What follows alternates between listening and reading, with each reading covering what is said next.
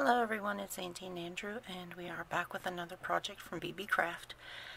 I will put all the products used and the shop site in the description box down below. And for this project, very minimal supply, cute little everyday card or Valentine card, just to show someone you care. This is just my practice piece here, so we're going to go ahead and build that up. And to do that, we're going to be using alpha dies. We're going to be using the tree stamp. We're going to need an 11" by 4 1/4" inch piece of cardstock. And if you do not have a bone folder or a score tool, no problem. We're just going to take that sheet, fold it in half.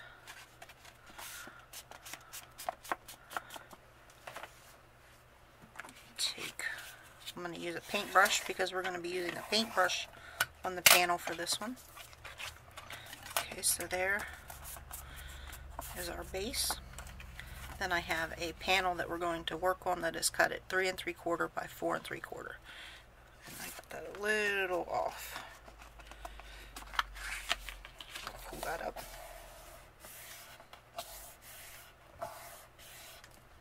There we go. All straight now. So our panel we'll work on will go on there, and we're going to be good to go. Also be using the Wisdom Tree inks again and the tree stamp set. For this one we're going to be using the tree, which I think does fit on this 3x3 block. Yes. We're going to use the teeny tiny heart, so I'm going to put it on the 2x2 block. And we're also going to be using the hearts, and I'm going to put that on the other 3x3 block. And then we will go with a sentiment here later on. So to start, I have a glass mat, so I'll tilt you over this way here a little bit. If you do not have a glass mat, you could use one of your acrylic blocks as well to do this on, or a container lid. This is just a shortening container that I have to keep water in. Could use that as well. So I'm going to pull out some of these blue inks. I'm going to start with this one. And I'm just going to put some of this on my mat here. I'm just dabbing it down, and I'm going to mix a few different colors together for this. There you are. A little Mr. bottle of water, so I can add a little bit of water to that. Now, I'm not going to want to saturate this paper because it's not watercolor paper, it's just 110-pound cardstock. I grab my paintbrush just to get it damp, and I'm going to pick up that color, and I'm just going to start brushing back and forth. This is going to be a background, it's going to be a sky, it does not need to be perfect. Alright, let's grab this darker blue.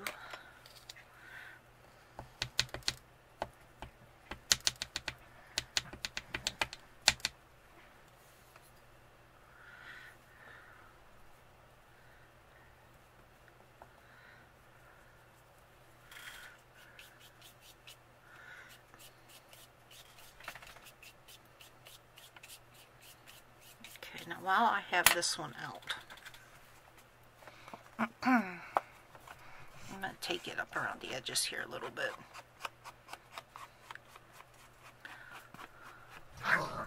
These little cubes are nice for this. They don't have much of a surface area there, but it's enough that you can get the edges of your paper really nice. Well, let's throw some streaks direct to paper. Give us a little bit more color even. There we go.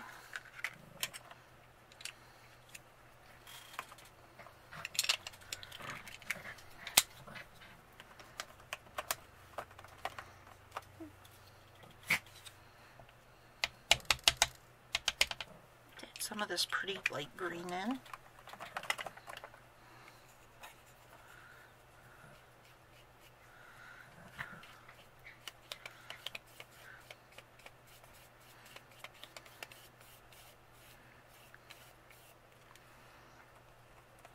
I want some pink in my sky.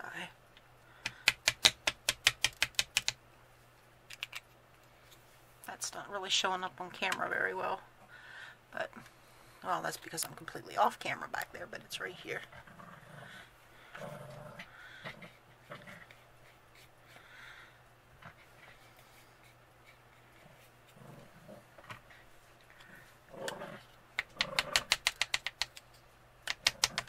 It's such a pale color that it's hard to pick up with the bright lights.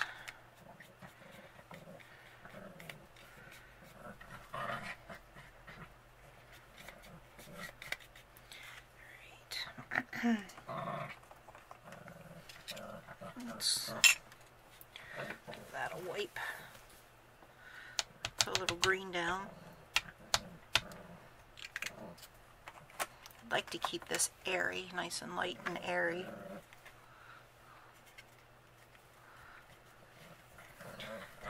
Not quite that light, Ange. Oh my goodness.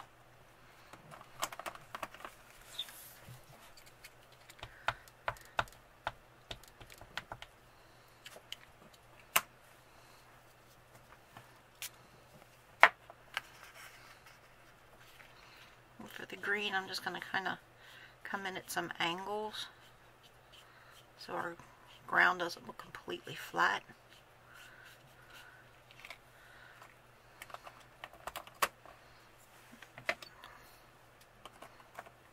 Let's grab this brighter green. Pull some of that in too.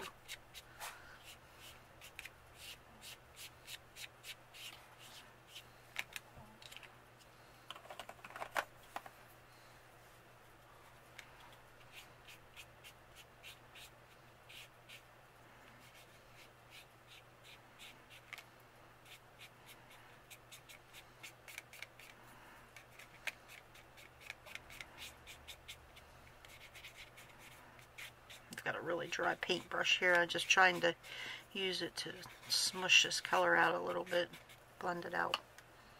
Alright, so at this point I'm going to dry this because I don't really want to get any more water on there. I missed her back. Found one I'm looking for later. Now, you see how that paper's starting to buckle. I'm not going to panic about that because we can just flip this over and release the tension of it. It still may curl a little bit, but it's going to be easier to work with. There we go. Now we're flattening back out.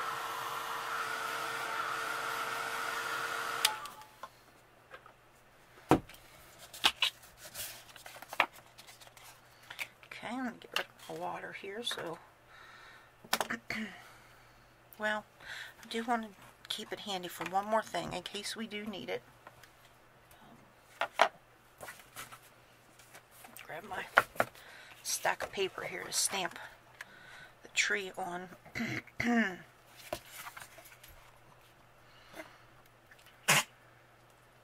Really, Opal? Really? Oh yeah. Sorry guys, I do not know what the dog's back there choking on. Let's straighten you out here a little bit. There we go. Okay, I pulled out this brown color. Now, I'm not going to go the whole way up into the tree because I don't really want every branch defined. So, I am going to get the stalk kind of heavy. Or the stalk, oh my goodness. The trunk kind of heavy. But as for these branches, I'm just going to kind of hit and miss them.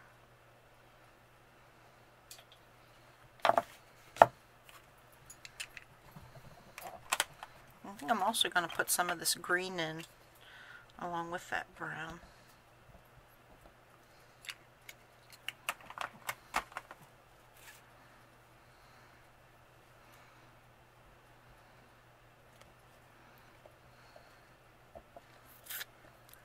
Give that a second for the ink to transfer.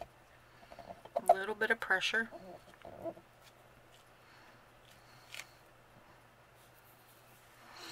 Okay, I think I waited too long to transfer that. That was my bad.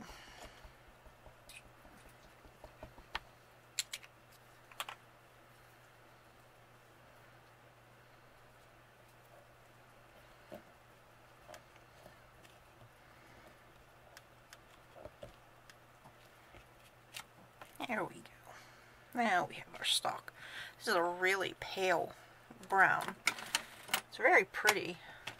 Kind of a, like an umber, or not an umber, a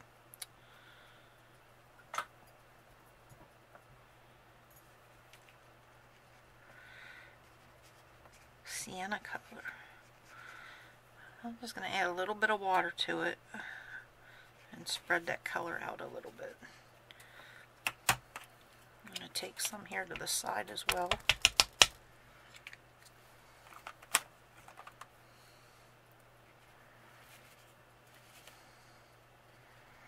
I'm going to give this tree some roots.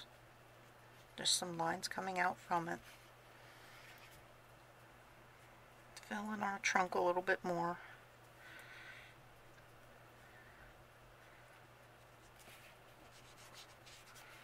Alright.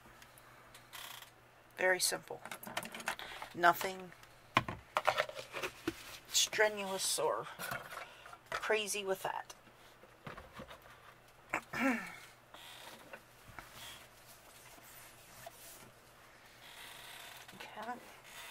Now, we have our hearts here, and this is where we're going to start building up color. I'm going to start light and work my way to darker. So I'm going to start with this real pale pink.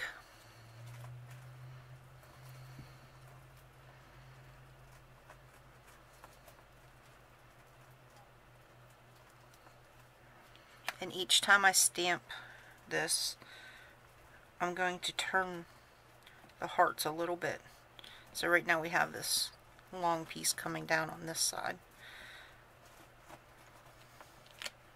So that you can barely see that right now. That's okay. We just want that in the background. I'm going to go a little bit darker. And I'm going to start shifting my hearts. One thing I did forget to do while I had that layer color out, I want to start, there's a single heart that comes in this tree set. And I want to start just putting some here and there, like falling hearts. Like we have falling leaves in the fall. And also use this just to fill in. We'll do some second and third generation stamping, which just means there's the first one initially off the pad, second generation, third, and so on. Okay. So now we're going to do that with the darker pink.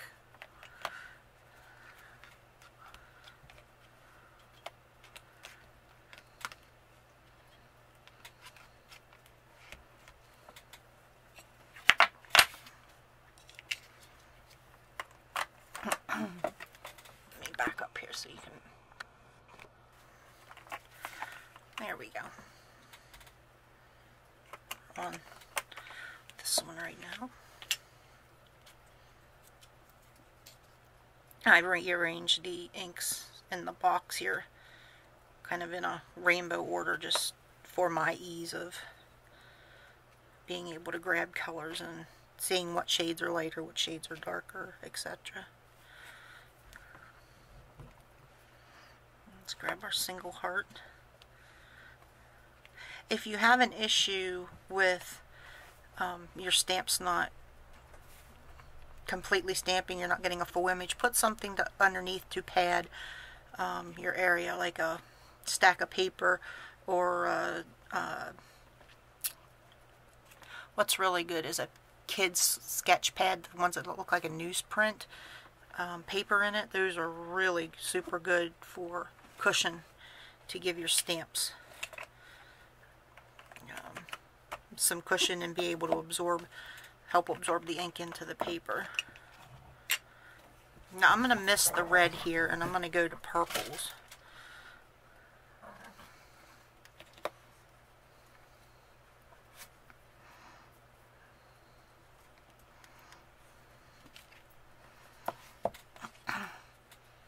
This is super pale, and that's okay. This is one that I want subtlety. Subtle does not exist in my vocabulary very often. Ask anybody who personally knows me. Subtle is not the first word that comes to mind. Okay, now we're going to go into the purples. Start with this lilac purple.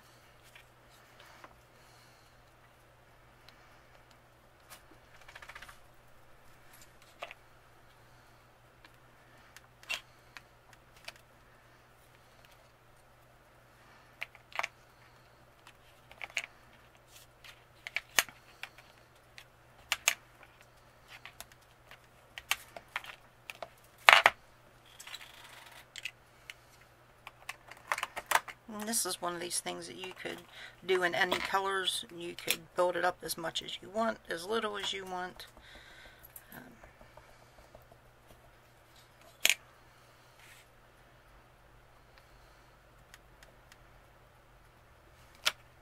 There we go. Now we're getting to that where you can start to see what's going on here.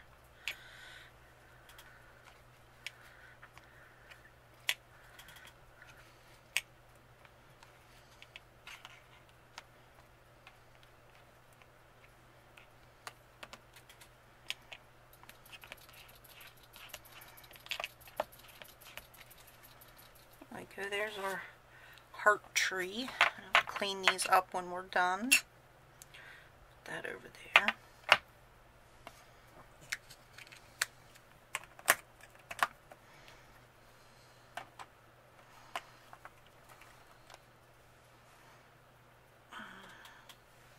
Okay, so I'm going to let this dry and go die cut our letters on the base here, and I will catch you back in a minute. Okay, so we're about ready to wrap this card up and pull everything together. Now I pulled out the sentiment on there that says sending you sunshine. Well, I don't want I need the sending, but I don't want you sunshine. Now you could ink up the whole thing and just wipe off the ink of the you sunshine, or you can do a little stamp surgery, whack it in half, and you have two different words. And then if you need the whole thing back together, you can very easily just line them right back up again. You get more use out of your stamps.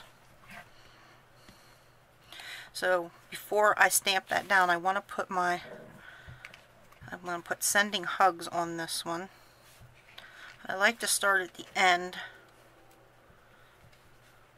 and go backwards so I have enough spacing.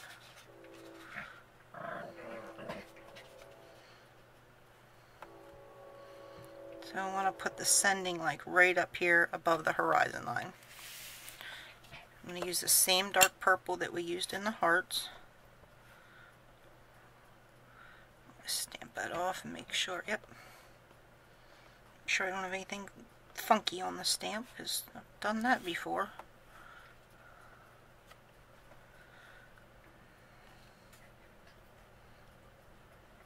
Give that a second to transfer.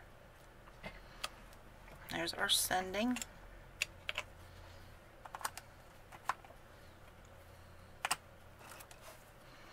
Grab my tweezers so I can get a hold of these while I use my little tiny glue bottle.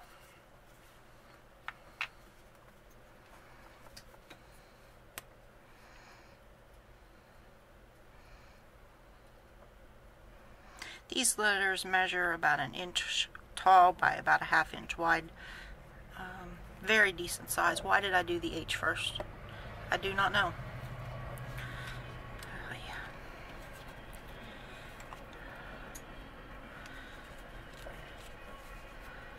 And this is why I like to start at the end. So teaching here. So you don't make the same mistake I just did. That S looks upside. guess it doesn't matter. H. This is why I like to start at the end, because of that right there. So we're going to put our H right about there. Since I've started that direction, I might as well keep going that direction. So a little bit of glue.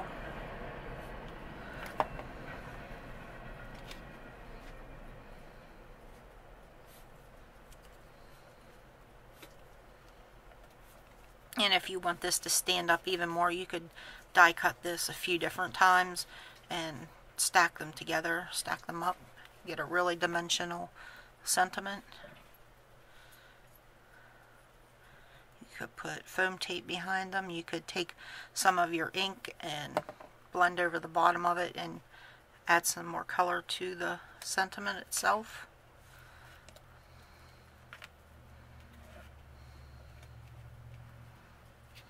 I wanted to keep this one nice, light, pastel, and simple, which is, like I said, something I struggle with doing, so this one pushed me outside of my comfort zone, and sometimes we just need that.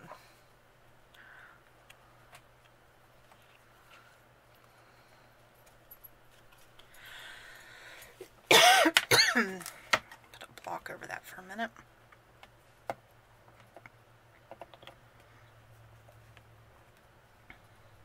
You know what, I'm just going to go ahead and put that on the back of the card, or the panel itself. So we have our pink card base.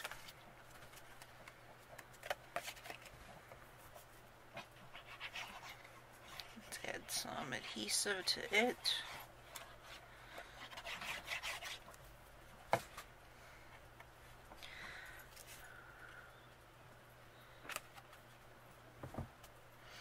Center it up as best as we can.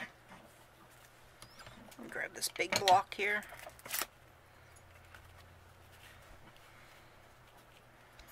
Give that a second. And while we're letting that dry, I will let you know that I will have links posted below to the shop and to the products I've used. If you happen to be interested in them. These blocks just, I'm really happy with the blocks. Okay. Alright, so there we go. There is our very simple card, and here's our my first version of it as well, which I added the bird to and a little banner, but I wanted to keep it nice and light and airy. So there we go. Okay guys, I hope you enjoyed that, and until next time, take care, and we will talk to you soon. Bye for now.